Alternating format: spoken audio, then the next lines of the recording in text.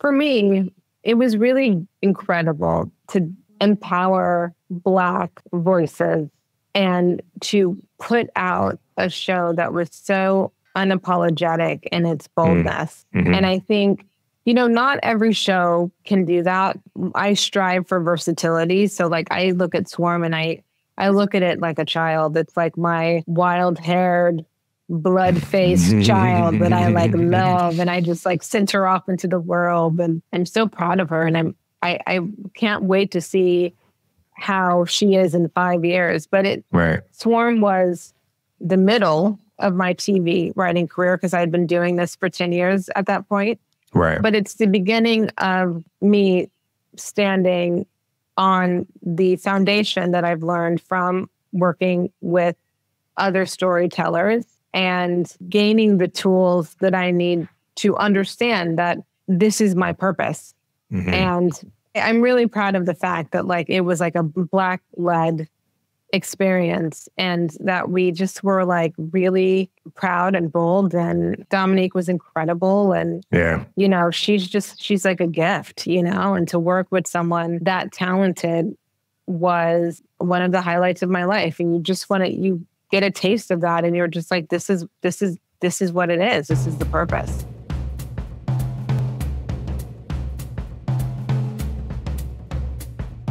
Let's Shoot with Pete Chapman is a podcast on directing for anybody that's, quite simply, ever watched anything.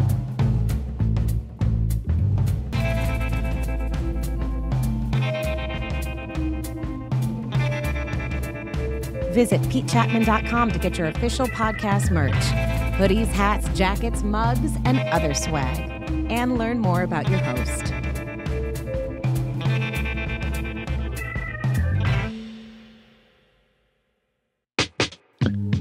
Let's Shoot with Pete Chapman is sponsored by the good folks at Scriptation. Scriptation is the Emmy Award-winning app for production that allows you to mark up scripts, transfer notes, generate breakdowns, and so much more. No matter where you fall on the call sheet, Scriptation makes it easy to go paperless, collaborate with your crew, and save hours of time. Go to Scriptation.com/Pete to learn more and receive a special offer exclusive to Let's Shoot listeners. Now, on to the show.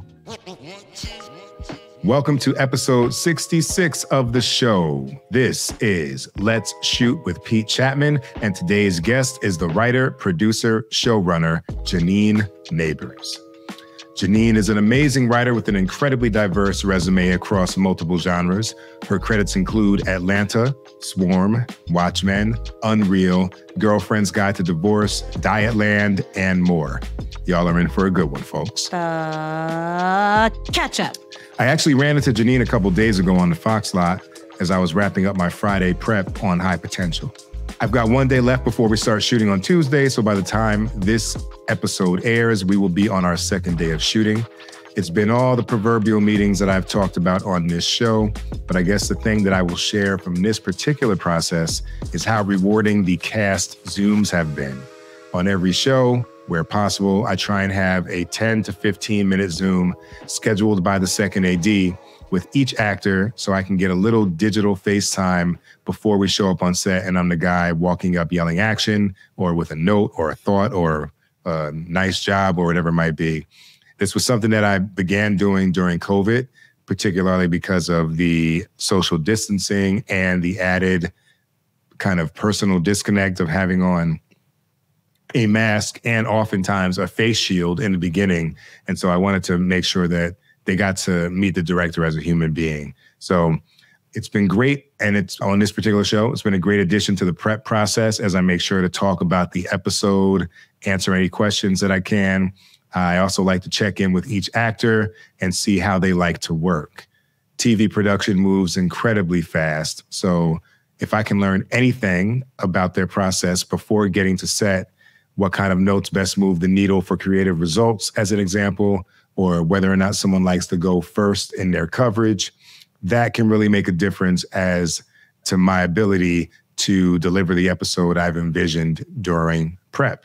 So I got to chat with Caitlin Olsen, who I've worked with before on Always Sunny, Daniel Sunjata, who I realized we probably head nodded at each other in the elevators of NYU many years ago when I was an undergrad and he was in grad. Judy Reyes, who's a good friend of director Keith Powell, another friend of the show here, Dennis Actonez, who I worked with on Flight Attendant, and then Javicia Leslie, who I'm just meeting, and it was a pleasure to meet and talk to. So I'm really looking forward to diving in with all of them and making a hell of an episode of High Potential. In the ongoing saga that is our heist film, that I purposefully leave the title out of it until we get further down the line, and also think it's a great title, don't want to buy a ticket. But in the ongoing saga of our heist film, on Friday, I chatted with our deck designer, Michael Reynolds, who is in Portugal. Shout out to WhatsApp. I was able to hop on my phone, I guess, via the app at about 7 a.m. and talk to him in Portugal. And I sent him a copy of all the various slides in the document. I talked about themes and moments, references, anything that might spark a creative idea in him for the magic that he does with a presentation. And what I'm really excited about is that he pitched me on the approach of using GIFs within the document. So it doesn't just feel like a kind of paper, slide to slide, page to page deal, but more of a cinematic document where the GIF images give you more of a feel of a movie. So very excited about that and checking out what he's able to deliver. And maybe at another point, I'll talk more about making a deck, whether for a pitch, for a show, or a pilot or whatever. But I think that's a really important way to elevate who you are and your vision and show your passion and eliminate questions. So note to self, I will talk about that in more detail down the line. I'm going to write that down right now. So now, crew call. Crew call. Let's get to this week's crew call. We've got Adrienne Acevedo, Louvette, talking about the life of an independent filmmaker. Here we go.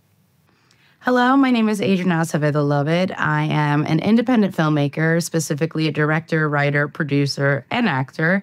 I think it's important to shine a light on us indie filmmakers because we do wear a lot of crew hats. So I basically build a film from the ground up.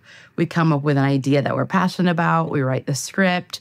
We find investors. We crowdfund if need be. And then we go right into pre-production. And we are doing kind of the same kind of stuff the big production companies and films do. We find more crew. We get contracts going. We get permits going. We find locations and all the nitty-gritty. And at the same time, as a director, while I'm doing that, I'm also creating a shot list, talking to my cinematographer and having meetings and making sure that we have a clear vision of our film. And once we're in principal photography and everyone's in place, it's just about time management and getting the vision across and working as a team. And I'm really big on working as a team like a family.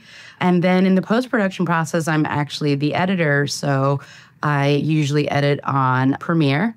And then I have a small post-production group of people that I work with on a constant basis. And we submit to festivals and we plan out our festival run and the festivals that we feel would benefit the project. So it's a lot. It's a lot. And we're wearing many hats. And sometimes I'm not just the director, writer, producer, actor. Sometimes I'm crafty. Sometimes I am a PA myself. And as an independent filmmaker, we are a big and small crew, right? Like we're all wearing multiple hats. But in general, yeah, I think it's really important to shine a light on indie filmmakers and the amount that we do as crew. So thank you. Thank you, Adrienne. And yes, it is a lot. Independent filmmaking is many hats. And for me, I was having a chat about this earlier today. It's something I'm very proud to have navigated and experienced. And I will make another independent film. I love the process. But I feel blessed to have gone through that because I feel it makes me a stronger storyteller on the television shows that I direct, where I have more resources, but I don't always have the time. And so going into that indie toolkit has proven to be a great way for me to get what is needed on the page in an economical fashion and I feel like I'm maybe tooting my own horn, but with a high level of creativity. I will say that. So For anyone else that's interested in submitting a crew call video, go ahead and make a 2-minute video explaining what you do and your position on set. Shoot it in landscape mode and email it to letsshootwithpetechapman@gmail.com, and we will work to get it on the show and or on our socials. Now, let's get to it. This is episode 66, starring Janine, Neighbors. Roll sound. Speed. The interview. Take 1. All right, Janine, welcome to Let's Shoot with Me. Weird to say my own name in the title. Now, I want to thank you because I know you're in the room right now. We're going to talk between beautiful episode structure and season layout. Can you mention what you're working on, or is it a top secret thing at this moment? It's a little bit of a top secret thing, but it's with Onyx and it's really exciting. And hopefully it's a kind of like a mini room right now, and hoping to find out if it gets greenlit within the next few weeks. So awesome. It's very exciting. We'll get into like the journey, but since we are right here, right now, like what is it that, and without the specifics, but like as far as a framework, like what is happening in that room? And how do you move through that process, and what's the goal? Every room is different. They're like children. Every show is like it's like a different organism, And this show is a thriller. It's very much a thriller, and so there's a lot of moving parts to it. The room was assembled with people who are more higher level writers. That was very purposeful in this regard because we don't have a lot of time to break the story. And you need writers who have a lens for a brain for thriller, for like thriller structure, which again is like a very different type of animal when you're really looking at shows, especially a limited series, because this show is 8 half-hour episodes, and so it's gonna lend itself, and you have to take a really big swing and stick the landing, and you only have one season to do it. You only have one shot. Right. So there's right no now, recalibrating. No, and so this has been. It's been like a really. I've never broken story this way, honestly, because we came into this room with 2 episodes. And the pilot you're setting up so much in a pilot. And so there's just so many moving parts. So like with every episode that you break, you have to go back in a way to assemble, to kind of like put those Easter eggs into the pilot in a way that you just don't have to do with other shows that I've worked on that are like, just not entirely kind of intertwined together, kind of in like a very kind of, I would say, pot boiler. Right. Like new ideas did not merit returning to make sure that they were like paid off because it's now, that's episode 3. Exactly. Yeah. Cause these, some stories it's like it's a ride, and like and this is definitely a ride, but you have to go back and kind of recalibrate the automobile at which you're riding in this story. If that makes any sense. No, it makes perfect sense. Like I don't fancy myself a writer. I'm more of a writer of things for me to direct, which I kind of, and maybe that's my own, I don't know, issue, but I view what we do different. But like I just recognized that we needed a new scene 1 in this feature because we just kept getting notes and notes and notes. And like you try and hear what's under the note. And I was like, you know what? We just changed the first scene and we can set all of the threads and the dominoes up that kind of prepare people to have the questions that we're getting. And then we can answer them much the same way we already have, because they'll already be thinking it's a question. And it's weird that you like, it took so damn long to fucking realize that, but that's what it is, right? The feature that you're working on, is it, what's the genre? It's a heist. Oh, so there you go. Yeah. That's very similar with, because they're puzzle pieces. And the story is a puzzle. The story that we're working on right now. And it's the most incredible minds in a room, just like, picking away at a picture and then trying to put it back together. But it's going to be a picture you recognize, but it's going to be a completely different face. Right. So it's like, yeah. I love it. Well, I'm excited. Just from what you're saying alone, it sounds like dope. Well, before, Unreal and what else do we have? Swarm and Atlanta and Watchmen and all of your things. You were a young girl from Houston. And Tejas. So let's go back there. Like, how did you? What was your introduction to the idea of pursuing a career in story, or even just enjoying story? Yeah, it's interesting. I was an athlete. I come from a family of athletes. My cousin actually was just drafted into the NFL. He was like the number 6 pick, Malik Nabers. I come from like down south. Gabe Nabers is my football playing cousin. Like, we are very much an athletic family. So I wanted to be a professional track runner. That was my goal. That's what I thought I would do. And, when you're a professional track runner, you're kind of retired by, mid to late 20s. So that was my trajectory. And I was injured when I was teen, and my dad got cancer at that time, and it just kind of derailed a lot of things for me, and in a good way, because I ended up taking a theater class, and that theater class kind of broke my brain and allowed me to kind of really see that my entire life I had always been someone who was very like imaginative and like really appreciated the art of story.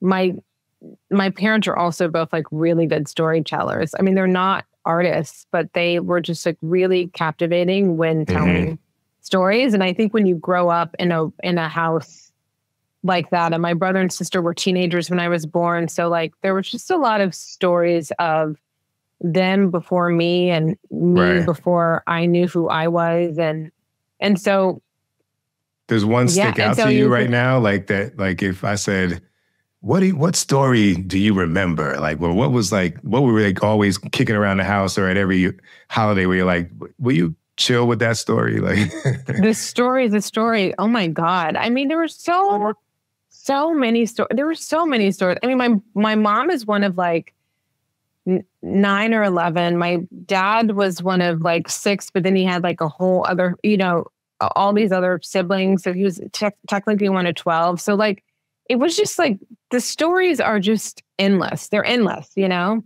I think I was just really drawn to that. I wish I could remember a story right now. My brain is kind of broken, but you're in thriller mode, so that is fair. Thriller mode, yeah. But I will say that. So that was definitely something. And going into theater was like a light bulb went off, and I was able to then take that and focus that into college. I went to Ithaca College as a BA, theater major.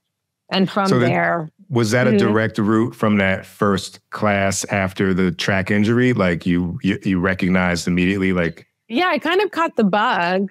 The bug, right? And so I was just, I was obsessed. And my parents were like, who is this child? But they were so supportive, And so I think, so the last like 2 years, from sophomore, junior, senior year, like that was just, I was like on the theater nerd bandwagon. and then I got into theater school, and it was just more nerdy shit, where you're just like breathing on the floor and crawling like a bug, and to sit in silence on adult, doing all those like dumb exercises. And you know, it didn't feel like college because we were literally just hanging out and like reading Shakespeare.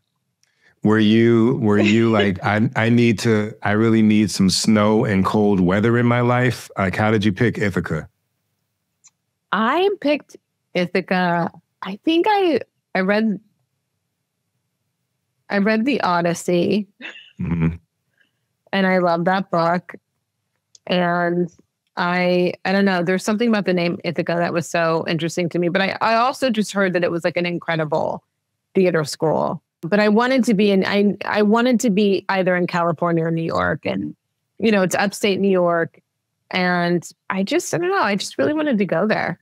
Yeah. Something felt like a calling. But then I got there, and it was like there were 0 Black people, you know, and it's cold as hell, you know. Kids would get drunk and like freeze to death, you know, like. It was crazy. It was crazy. Right. And I was just like, what am I doing here? But I ended up like really after some time, I really kind of, I was in it, but it took a while. It was definitely a culture shock. And when you have a theater focus, is it like, I guess really explain that to me. Is it inclusive of acting and writing and like everything, or do you like really focus in on a particular part of the craft?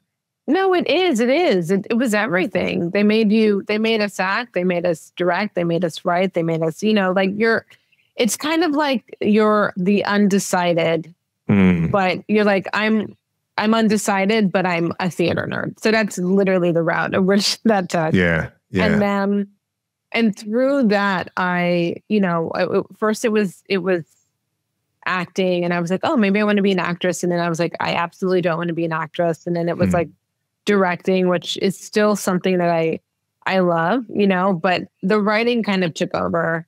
And by my senior year, I had written a play, and I was pretty determined to go to continue on with school and to do that kind of graduate playwriting program. Because at that time, you know, that was a while ago. At that time, that was really what people were doing. Right. You know, I wouldn't, you know, now I think it's so different. Like because you realize how, like, just schools have just gotten so ridiculously expensive.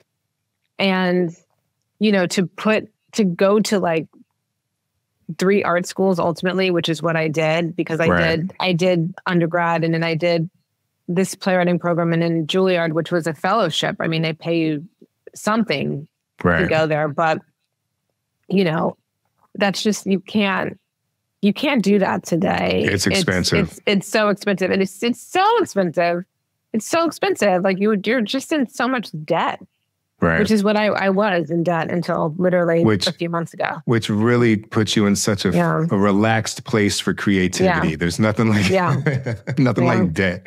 Exactly. Now, was there, well, I'll say for me, like going to film school, like back when I went, there was no other option to really have a safe cocoon under which to create. You know, like did it offer a similar kind of, yeah. It did, because like, I don't know, like growing up in Texas, in Houston, it's really diverse now. It's really diverse. The food is great. But when I was younger, it didn't feel very diverse to me. Yeah. You know, I had my family in Louisiana that we would go visit like every weekend. And like, that was like the Blackness of my life, you know, like that was like the roots of who I was as a person. And I lived in a Black neighborhood, but you know, it just felt there was just, you know, I don't know, like the ideology of Texas then was just, it was still, there was racism, you know, like it's like a real thing. And you don't really know how to process like racism as a kid until it like literally tries to kill you, which is what, you know, like it's just like in your face. But you don't process how like a system or the structure around you just like hates women, like all of those things, like the misogyny, like all, like, so you're growing up in like a place where, it's like, that is where, husbands order for their wives, and you look at that and you see that growing up, and it's weird. Right. And so then you're in like a theater space, and you're like able to like read plays or read, talk to people, and you're learning so much about emotion and feelings and microaggressions and all of those things that you don't have the words for when you're 13 years old, because you're just like, and like a nerd trying to figure out like, what's going on. But yeah, I think it was a safe space to kind of explore and to ask questions and to like, and to learn who I was, having been born there, and understanding that like the place that you're raised in doesn't necessarily have to, and it informs you to a point, and then you kind of make a choice, and you, and you learn more about yourself and kind of move forward. And like art obviously allows you to it gives you a voice, it gives you a filter, right? So I feel like I was born in Houston and raised in New York. I say that to everyone. I was raised, because I moved to New York when I was 17, and I lived there until I was 30, so like, I'm just like, this is my life. Those are the real formative years, especially as an artist, right? Like anything you do as in this business, it's like, there's before I was hustling, trying to do this, and then there's when I started hustling, trying to do this, and that's when the growth occurs. Exactly. You said like, I'm going to miss the verbatim, but like, you kind of find out who you are. Who were you in the Julliard Fellowship versus, the Jenine in the MFA and BFA program? Like, was there a demarcation in terms of like your growth and like what you were trying to say that happened when you got to that third program? Well, Julliard it's interesting, because like, I'm sure people were like, why, you say, oh, I went to 3 schools. You're like, why would you do that? And of course, I think it's like, I do not advise that for anyone, but the Julliard program it's one of the hardest programs to get into in the world, just full stop. And if you apply and you get in, you go, right? And so it was this thing where I was like, and I was at a point in my life where I left my graduate program. I came out and I got an award right after my graduate school. I had a play published, that was like very rare, and that happened. And so I was in it, but I also like, I didn't have a lot of money. I was living with 3 other girls in Washington Heights. I had to live, New York, it wasn't as expensive as it is now, but it was still so pricey. So even though you're writing and you have a play that's published and you're like in all of these really exclusive writing groups in New York, you're not being paid, like you still have to make your money. You still have to make your ends meet. So like my life had to supplement my art at some point, because I wasn't in school there were 2 years where I was like, and like Julliard was like, we'll give you a little money, and it's 2 classes. It's like one class a week and then another class every other week. So it's not that many classes, right? That you're committed to, but it's a lot of writing, and you have to show up, and you have to just have to be present. And so for me, it was really hard, I think, my first year to be entirely present, because I was still in that mode of like hustle in New York. Like I broke through that academic thing, and then I was like hustling in New York, and I had like 7 jobs, and I was like, and then it was like Julliard, and I have this class I have to go to. And then it was just a lot of, and so I remember, at some point, like Marsha Norman, who I love more than anything, and Christopher Durang, who just passed away, and he was so incredible. And I remember them just kind of sitting me down and being like, you're so talented, but are you okay? And I think that was the moment where I was like, I have to I have to be okay. I can't waste away this opportunity because I'm so busy hustling and trying to make a life. So then I remember very consciously taking out a loan so that I didn't have to work as much, so that I could really just focus on Julliard. And that was like a lot, I already had debt. Right.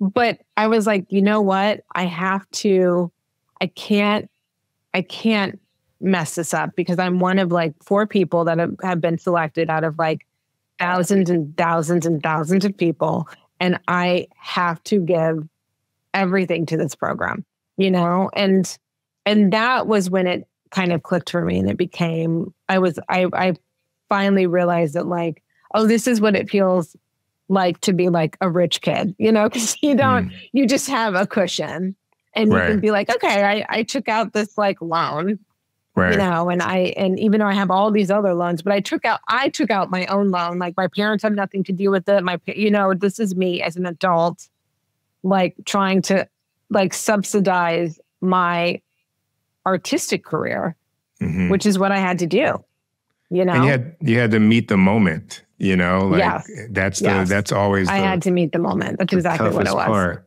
Like, what the moment is, and it doesn't matter like whether you've got all the things that you wish you had or you should have or whatever. It's like, that's the unfortunate thing of getting into this business and not having the safety net. You have to meet moment after moment after moment under great duress, financial and psychological, and still find a way to create. So absolutely. And then I remember I got my first therapist, and it was like, woo, she was like a Black woman. I was like, it was just like, that moment where everything just like, you're like, oh, this is who I am, and and stuff. So it was great.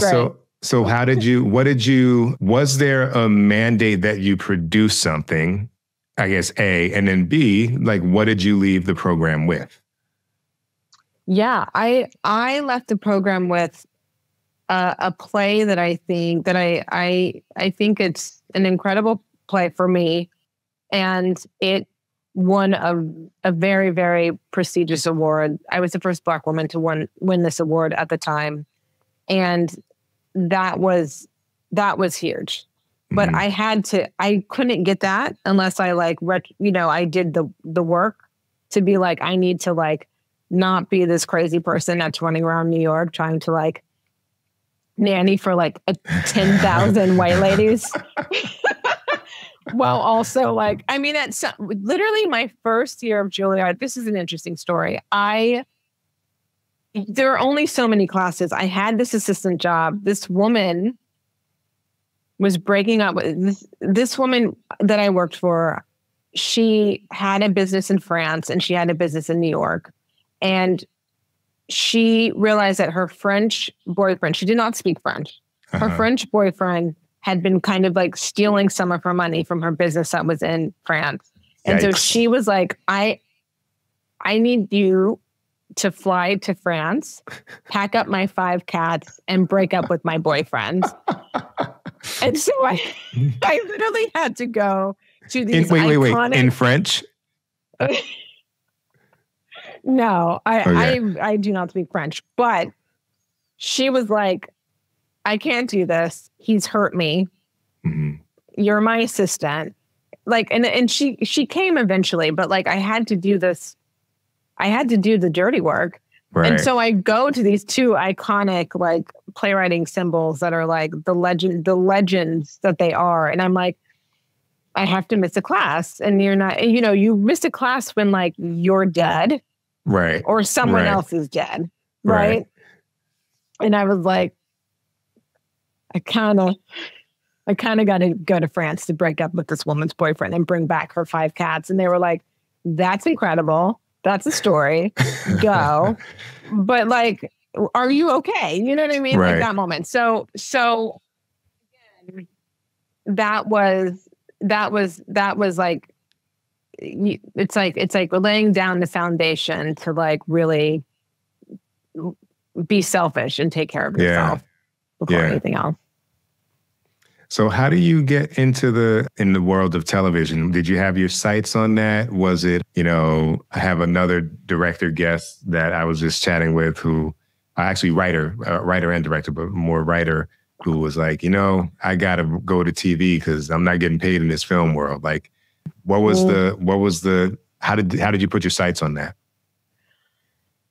It's interesting. I had always really, really loved TV. And one of the rituals that I had with my dad when I was a kid was I loved British comedies. Like I loved Mr. Bean. I loved the Tracy Ullman Show. I loved it. And those shows were so, they weren't meant for kids, but I loved the humor. And so my dad made a deal, he was just like, okay, you can watch this with me. And so that was kind of the ritual that we did. And, the Tracy Ullman Show also had, before The Simpsons were The Simpsons, they were on the Tracy Ullman Show. Yeah. And so that was kind of the deal that we made. He was like, okay, you can watch the show, you can watch The Simpsons, and then after the Simpsons segment, you go to bed. And so that was kind of like the thing. And I don't know, it always felt like something otherworldly. Like, it's like, what is this? I'm a Black girl from Texas. There weren't film classes, not at the time. Right. I mean, obviously Austin is what it is now, but like when I was a kid, Austin was not what it is now. Austin is like hype now, but it wasn't that. And so, it's not like there was anything that I could like really strive for from Texas. So New York always felt like a stepping stone towards LA. But when I was in New York years ago, playwrights writing for TV was very, very taboo. It was like, you would be like, people would like literally throw your play on the ground. Like they would like spit on it. Like they were like, oh, you're a sellout. It was like, you're a sellout. And when I was at Julliard, there was a rule. It was like, if you sell a show, if you go to LA, like you attempt to do TV, we will kick you out of this program. Like it was very like people got kicked out for doing that. That is not the case anymore. That is definitely not the case anymore. You have kids at Julliard now that have like sold 40 shows, but and are running whatever. But at the time, it was like absolutely not. And so you're you're like a creative bird in a cage if you're at the time like really wanting to get to TV. So I graduated from Julliard. I had this really incredible, thing happen where this play, Serial Blackface, that I wrote, won this prestigious award. And then I had this other play, Annie Bosher's Missing, that had a premiere at Steppenwolf.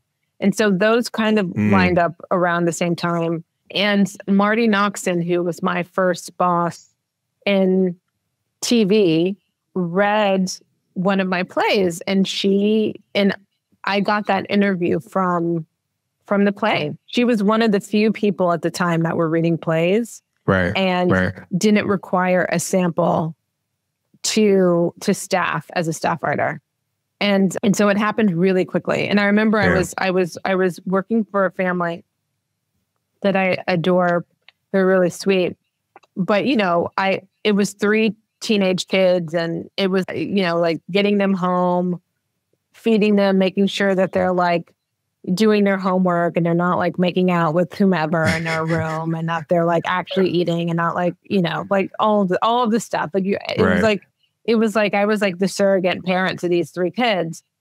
And then the parents would travel or come home, but I like made sure that the kids were all whatever.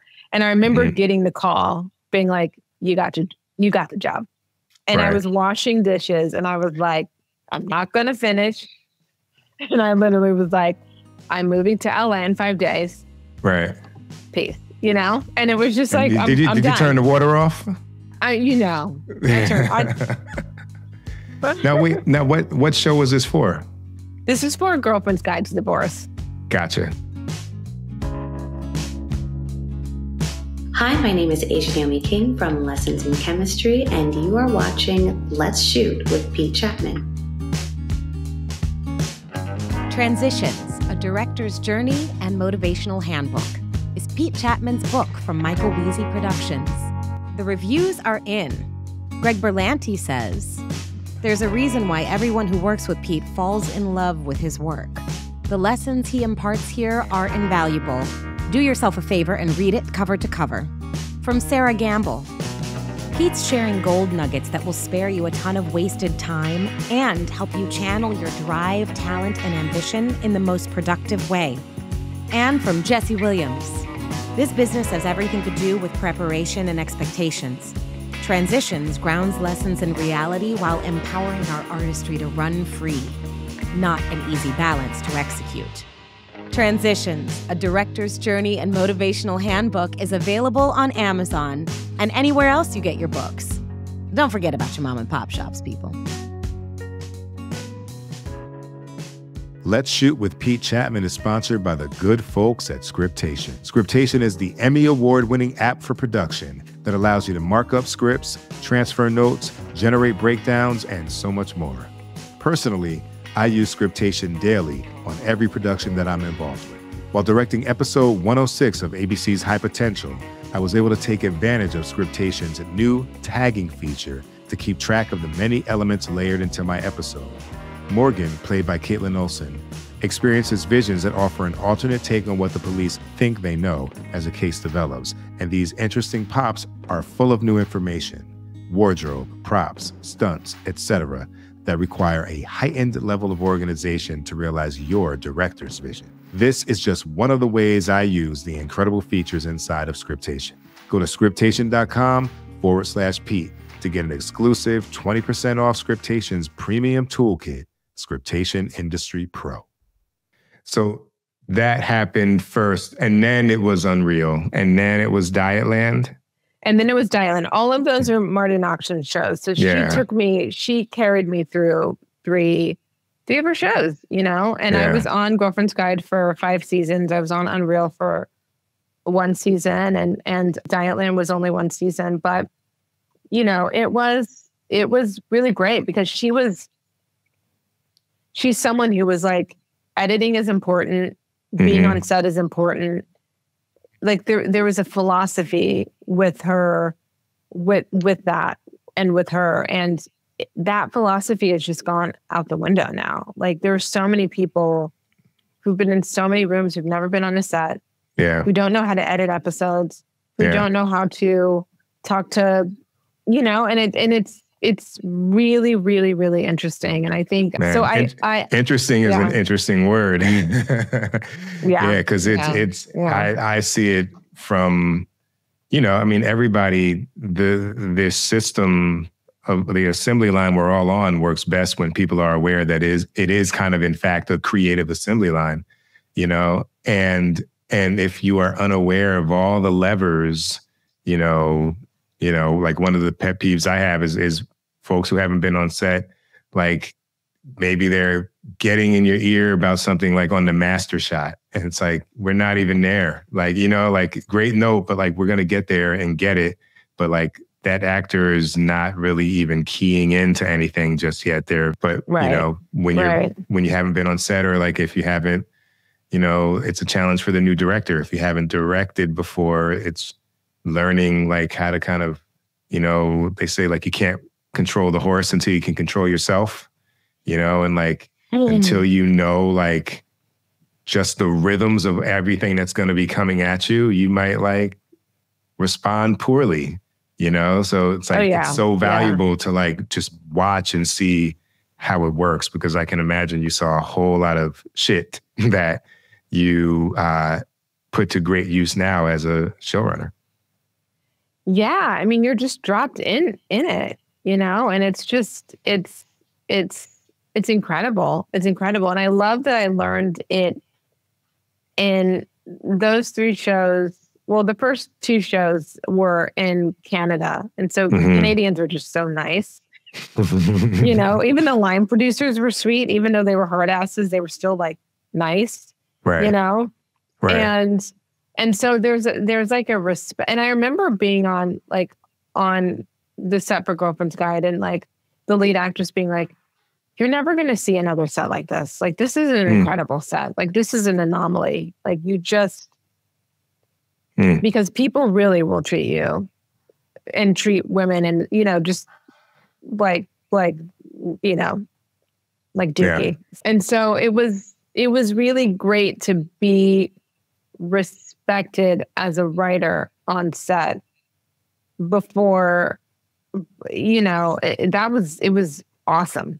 It was awesome because that's not other people I know who were coming up with me as staff writers. That's not their experience at all.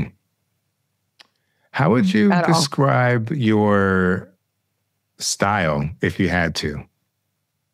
Style of writing or the things that you're or thematically attracted to?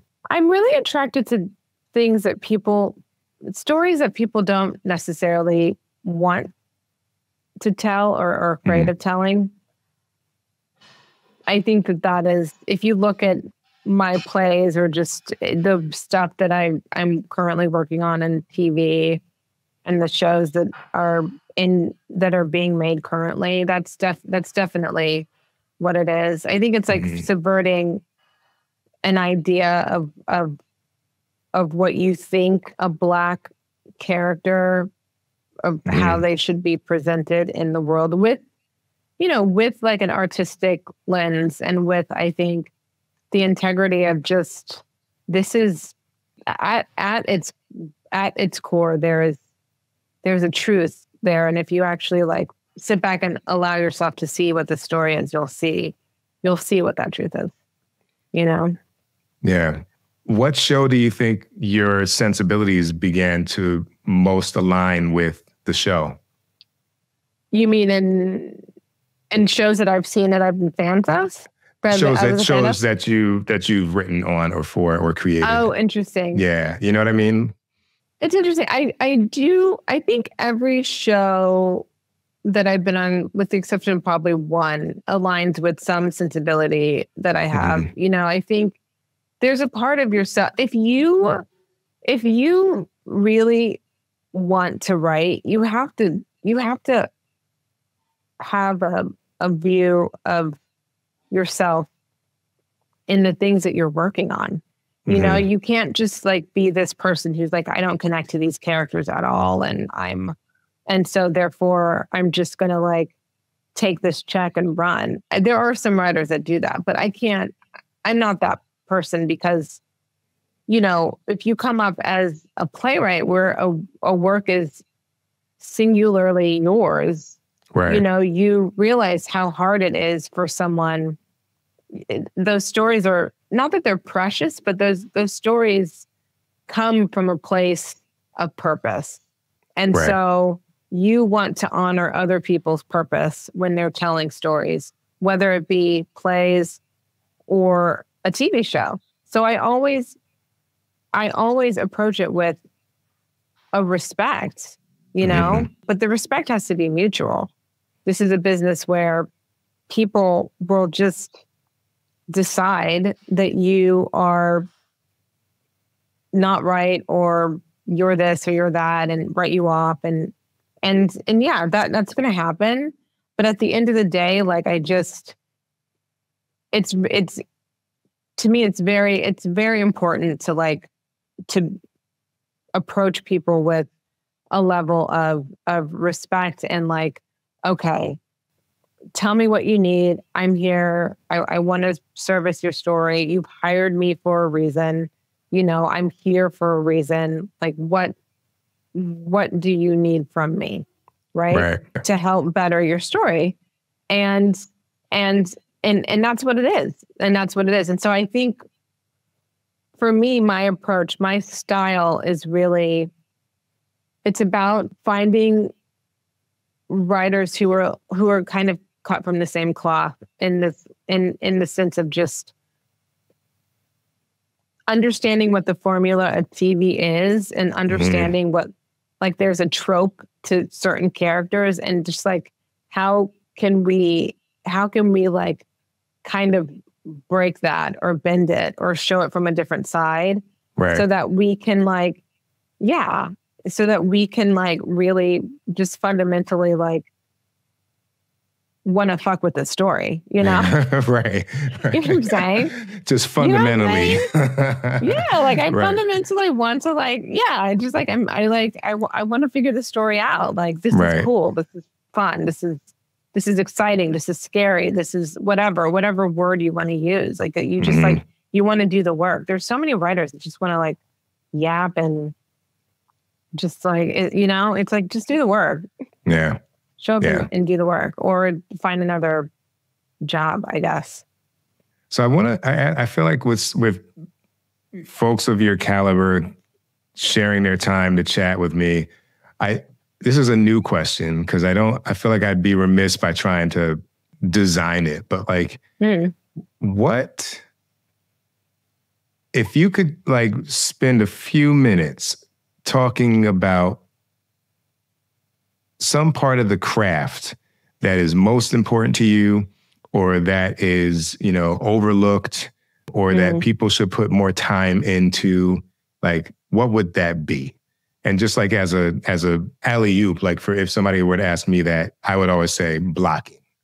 Like, it doesn't matter. Like if you can't block, you can't shoot it. You know what I mean? And then also blocking can get you out of some challenging situations if you know how to take advantage of it and maximize camera placement, but keep the frame interesting by where the people move. So, as a writer, like what would you wax poetic on if given that platform right now? There's a couple of things. I think it's like looking at the story in a holistic way. And like, I understand that there are like moments that excite people, and there are like things that you might see online or things that you might read and you're like, oh, that's cool. Like, but like really allowing yourself, like my approach to writing is it's a little bit like an athlete. Like this is it's not a race. Like this is not okay, let me just like take 2 days and like throw shit on the paper and then give it to someone. Like it's not a competition. I think there's a lot of people who are and I get it, especially as being a Black person in this industry, that are pitted against each other, and it becomes a race. It becomes competitive. It becomes like you lose sight of what your actual purpose or passion is. And I think you have to really meditate on a story that you are trying to tell, because if it's not working, it doesn't mean that it's not going to work. You might just have to you just have to do the work. Sometimes you have to do the work on yourself, and sometimes you have to do the work by watching other people's work or reading other people's work. And sometimes you just have to do the work by like being like, okay, this thing is not working. I'm going to take a step back and I'm going to come back. And like, it needs to become like a ritual. It needs to become, there has to be a purpose to it. Because if it's just, I'm trying to sell this movie, I'm trying to attach this actor, I'm going to go on Instagram and I'm going to see that this person just sold this and and now I'm mad, and now I'm going to tweet about it and subtweet that person. And then now I'm going to like, you know, like, it's like sometimes you just have to like block out the noise and like find your meditative space, because that is the thing that I think will ground you, and it will empower you, and it will give you it will give you the strength to really understand what you're trying to say and what you're trying to do as a storyteller. And again, like even with comedy, there's something people are trying to say, you know?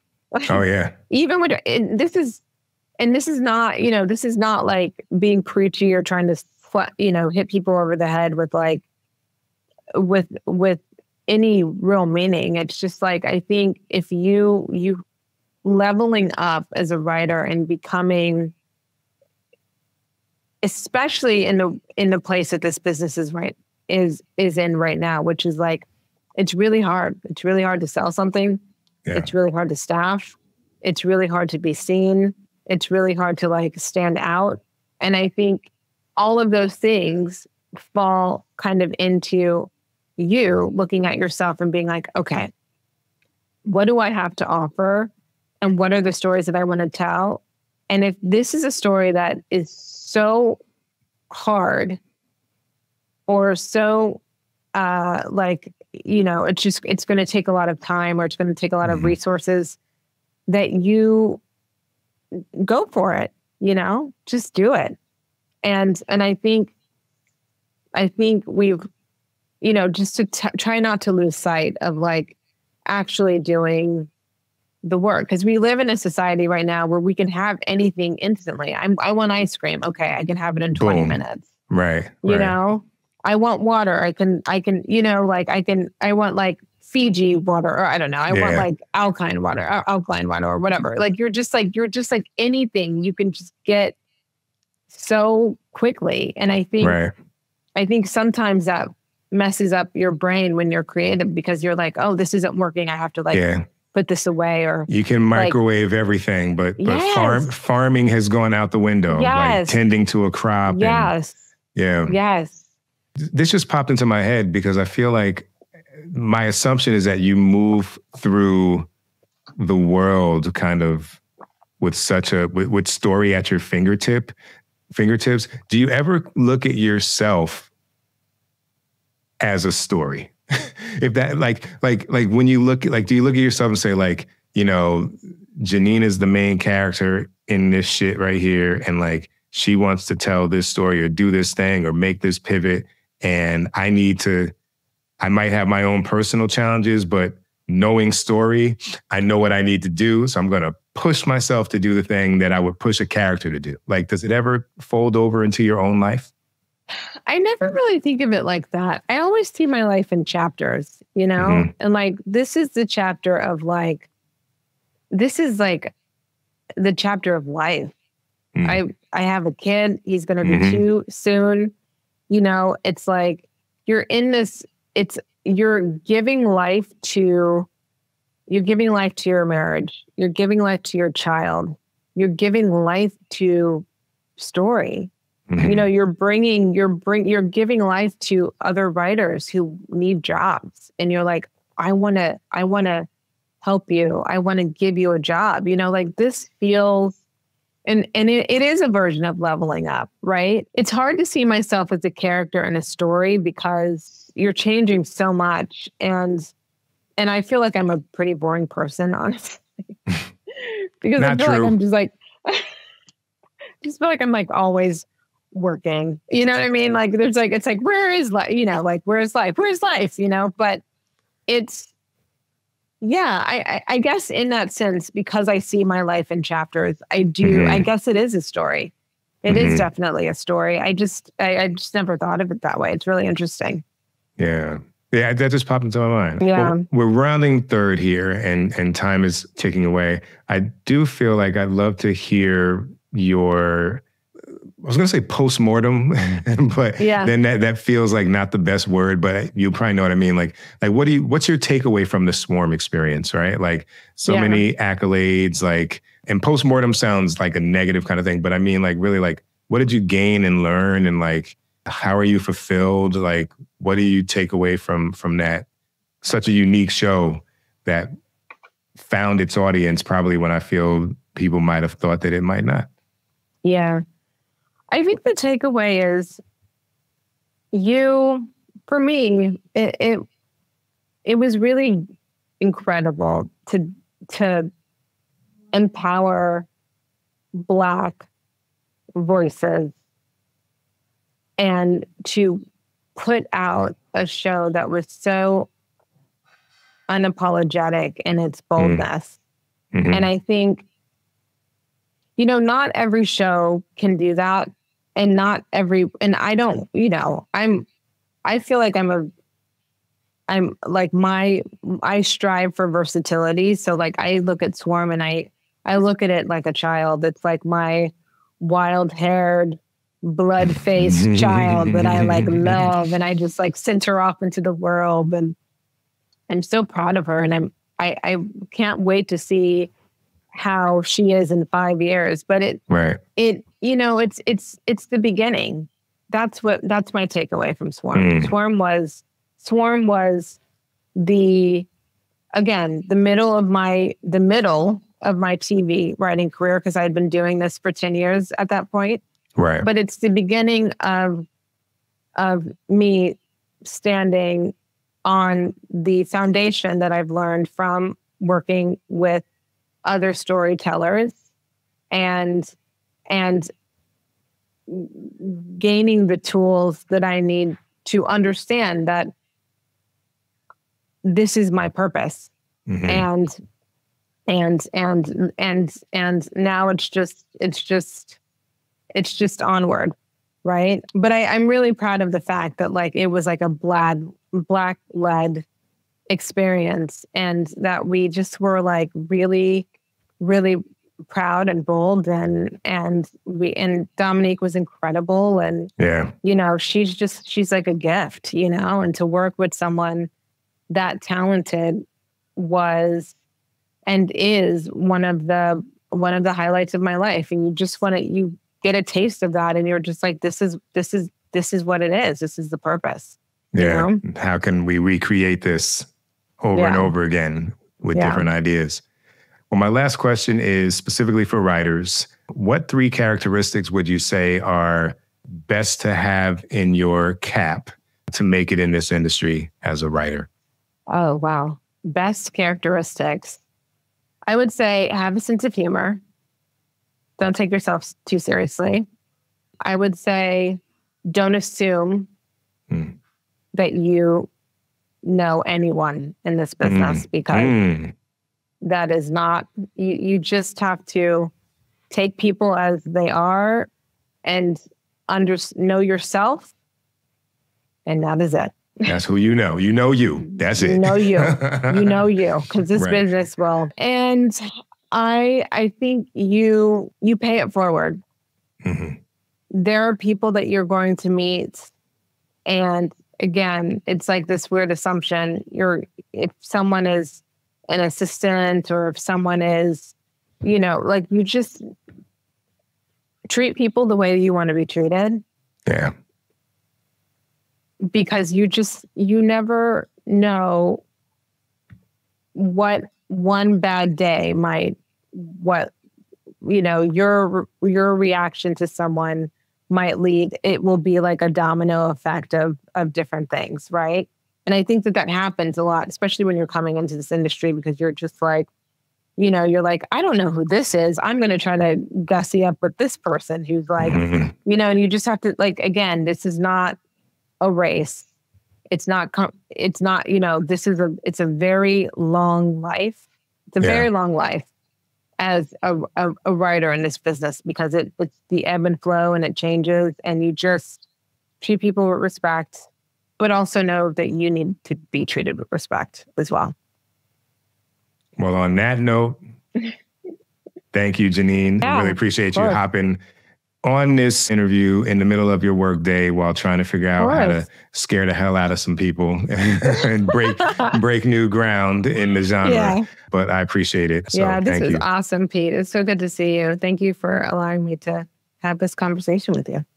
You too. And I feel like I know you. I now know you better than I did before. So that is amazing. Yeah. Nice. All right. Amazing.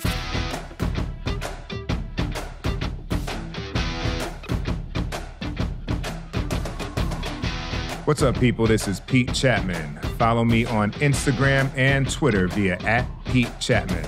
Follow the pod on IG via @Let'sShootWithPeteChapman, and hit up our mailbag with questions, suggestions, or hey, donations if you're feeling like it, via let'sshootwithpetechapman@gmail.com. And just in case you need to know how to spell it, that's Pete with the last name CHATMON. Let's Shoot with Pete Chapman is produced and edited by the multi-talented cut creator Tristan Nash. Assistant produced by the young mogul Jada George, and features the wonderfully gifted Kelly McCreary as our announcer. It's written by yours truly, but I mostly come up with these questions on the fly, which you've probably noticed. Go ahead and get your podcast swag via PeteChapman.com and leave a review on iTunes if so inclined. That shit matters. Let's Shoot with Pete Chapman is sponsored by Scriptation. Scriptation makes it easy to go paperless on set, increase your productivity, and save hours of time. Let's Shoot listeners get a special discount on Scriptation Industry Pro. Go to scriptation.com/Pete to learn more. All right, thanks for listening, y'all. Next week, join us for a special actors roundtable with the cast of Netflix's hit series, Dead Boy Detectives. We'll be talking with George Rextrew, Cassius Nelson, and Yuyu Kitamura. And in the meantime, stay safe, spread love, and keep creating.